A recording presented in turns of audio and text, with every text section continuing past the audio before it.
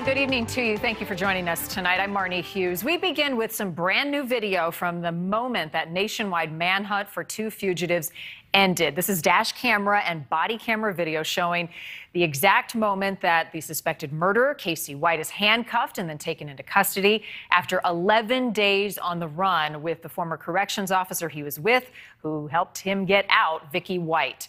Authorities say Vicky shot herself during that chase, right at the end of it. She died last night, and we broke that news to you right here on NewsNation Prime, ending any hopes of getting true answers as to the grand plan in all of this. Why did she do what she did, and how did she get away with it for as long as she did? Tonight, as Casey White is being taken from Indiana back to Florence, Alabama, new pieces of this puzzle are starting to come together about what happened last night in Evansville, Indiana, and how this capture all unfolded. I'm going to be talking to Martin Keeley with the U.S. Marshal's Office in a moment. We haven't heard from him yet throughout this investigation. First, though, senior national correspondent Brian Enton is on the scene for us in Evansville. We're also going to be talking with Lauderdale County Sheriff Rick Singleton in a moment. Brian, let's start with you and what we have learned in the last few hours.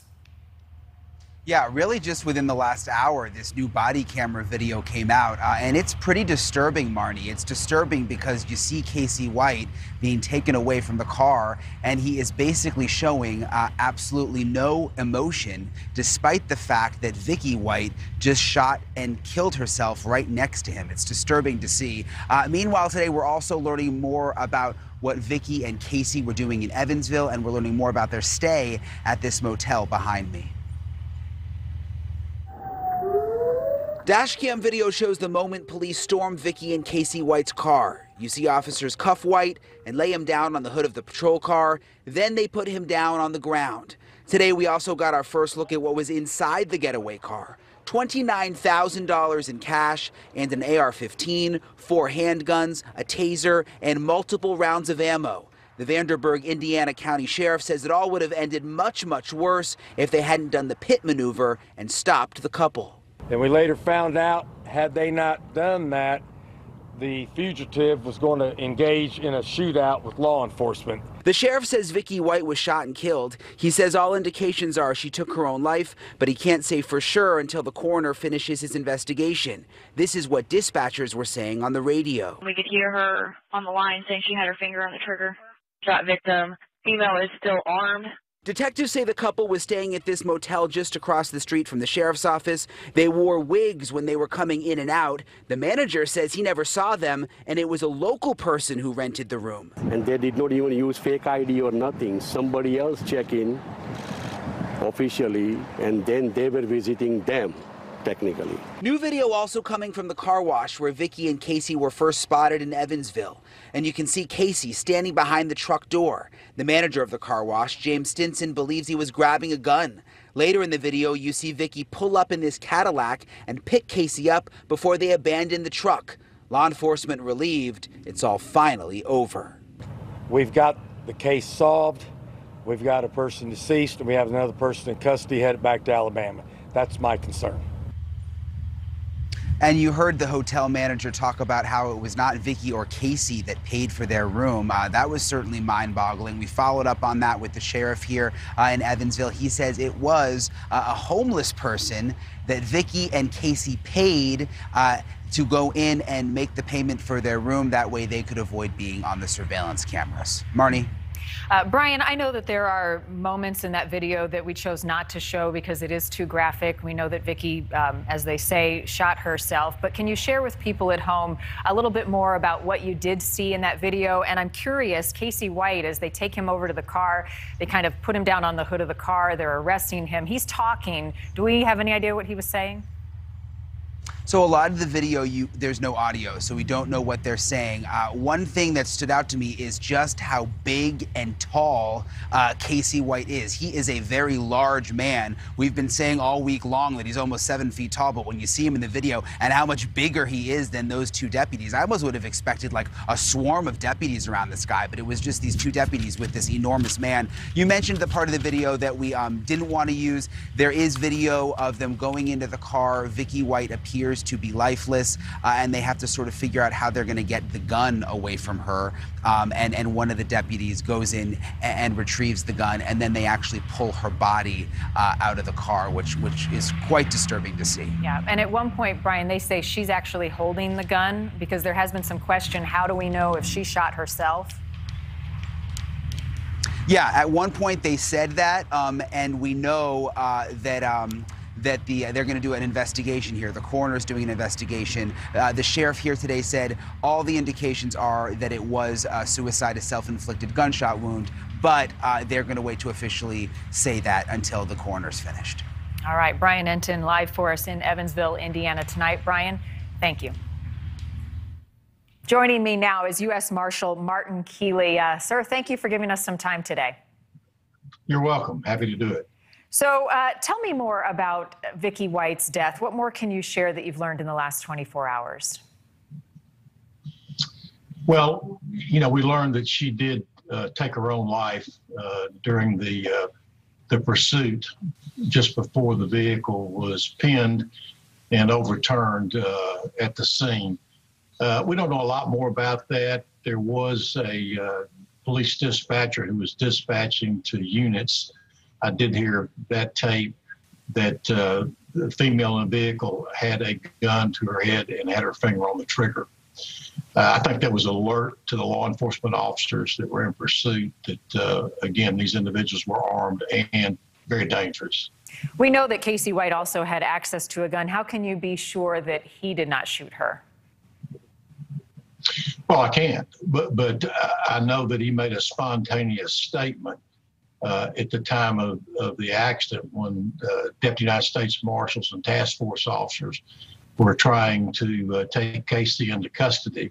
And Vicky was somewhat pinned in the vehicle. It took a second to get her out. At that time, he made a spontaneous statement that he said, "Help my wife. She shot herself and I didn't do it."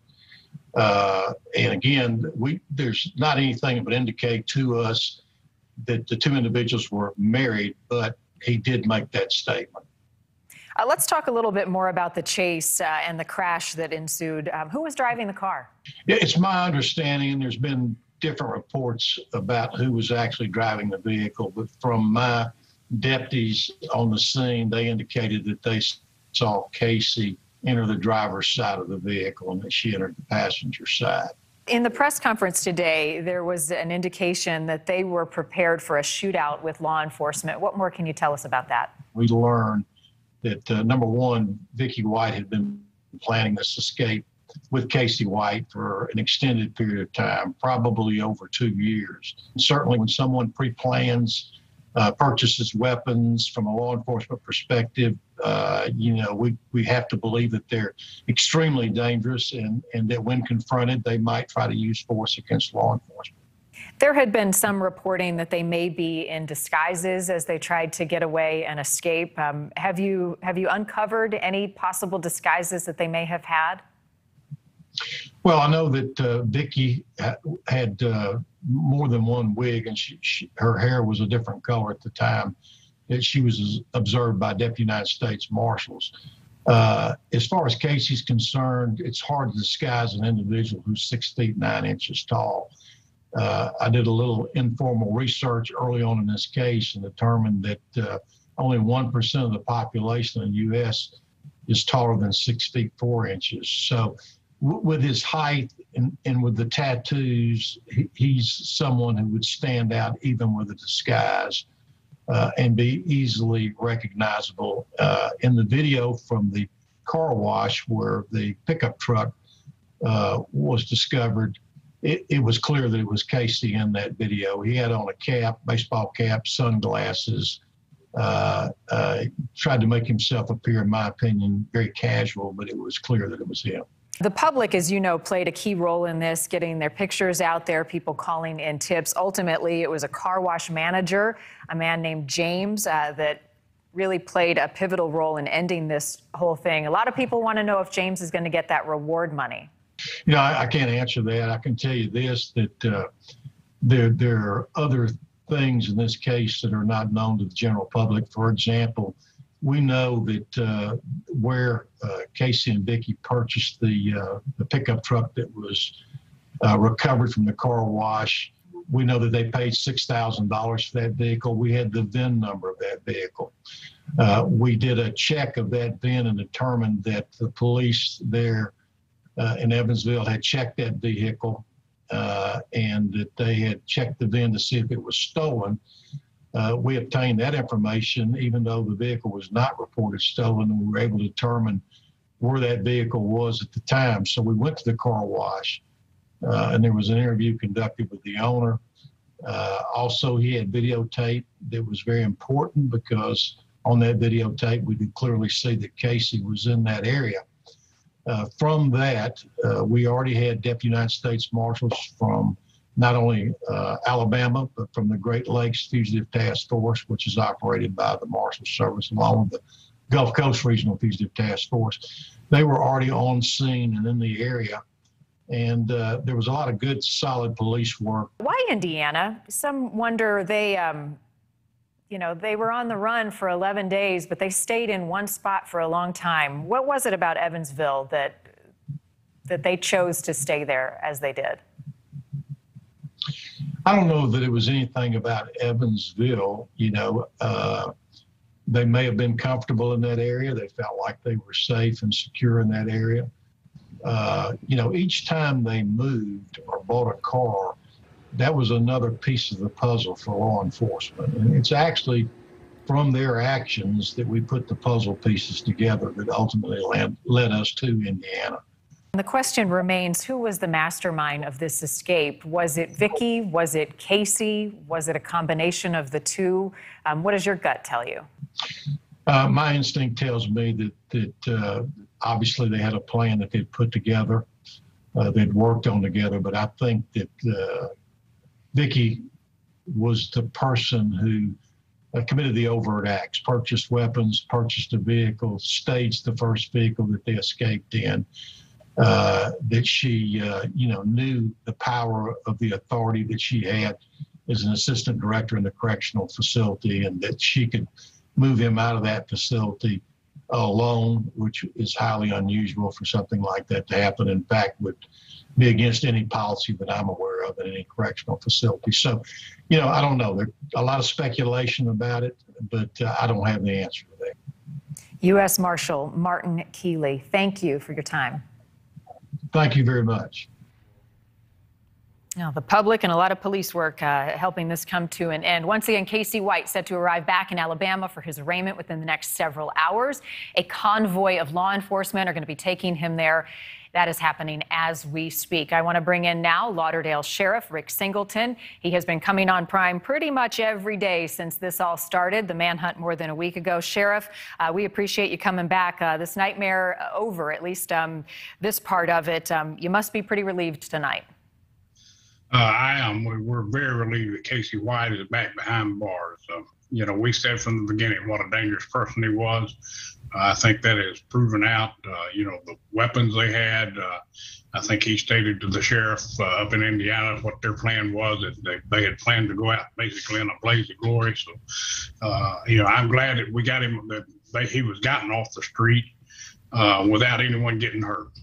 Tough news, though, to lose your friend, your colleague, even though she betrayed your trust. Vicky's death must be difficult for you. It is, with 107 employees, and Vicky White is the Assistant Director of Corrections with 48 employees in that division. She knew every single one of them. And some of those corrections deputies are young men and women in their early 20s that looked at her as a mother figure. So she was a coach, a mentor, a trainer, and in some cases, a mother figure. She was family to a lot of you. Casey White's going to be back in Alabama here in the next couple of hours. The initial plan was he was going to be heading back to that corrections facility that you guys run. That plan has changed. Why? Well, actually, that never was the plan. Early last week, we contacted the Department of Corrections and already arranged for him to be transferred immediately back to them as soon as his arraignment here was over. So that's exactly what will happen tonight. When he gets back here in Florence, there's a judge waiting, and he will go straight to court. He'll have an opportunity to meet with his attorney prior to that, and as soon as that arraignment hearing is over, he'll be loaded back up and transferred directly to the Department of Corrections. Sheriff, one thing stood out to me that the marshal said just a moment ago. When the chase ended, Casey White referred to Vicky as his wife. To your knowledge, did these two get married at some point in the last 11 days? Not that I know of, not that I'm aware of. Of course, I guess it's possible. But that's, when he came out of the car making that statement, that's the first I think any of us had heard of any such relationship as far as husband and wife. Yeah, well, that's a big question out there tonight for sure. There is also the debate about who was the mastermind behind all of this. And with Vicky gone, we will never hear her side of the story. Why that is important is the charges that he may face after he broke out of prison. Do you think that she single-handedly planned all of this? Was it a combination of the two? What does your instinct tell you based on what evidence you have? Well, I don't think necessarily she single-handedly planned it. I wouldn't doubt that he had some input. I do, like the marshal said, she was the one that was in the position to facilitate it. And she spent several days ahead of the escape doing just that, purchasing clothes for him to change into, purchasing a car, taking other steps of liquidating assets so that they had cash, and all that was on her, whether they got together and planned that or not, but she certainly was the one in position to facilitate it. Sheriff, you've been very gracious with your time coming on every time that we've asked to take us along as you learn new information. We'll continue to have you back if you learn anything new about the relationship these two had, anything else you uncover. Thank you again for your time and the police work and the public's help that led to this tonight. Thank you. And we appreciate what y'all did. We appreciate our investigators, the hard work they did, and of course the Marshals Fugitives Task Force, and the tips from the public. That's what got him off the street. Sheriff Singleton, thank you. All right. Thanks for watching. Click the red subscribe button below so you can get more of NewsNation's fact-driven, unbiased coverage.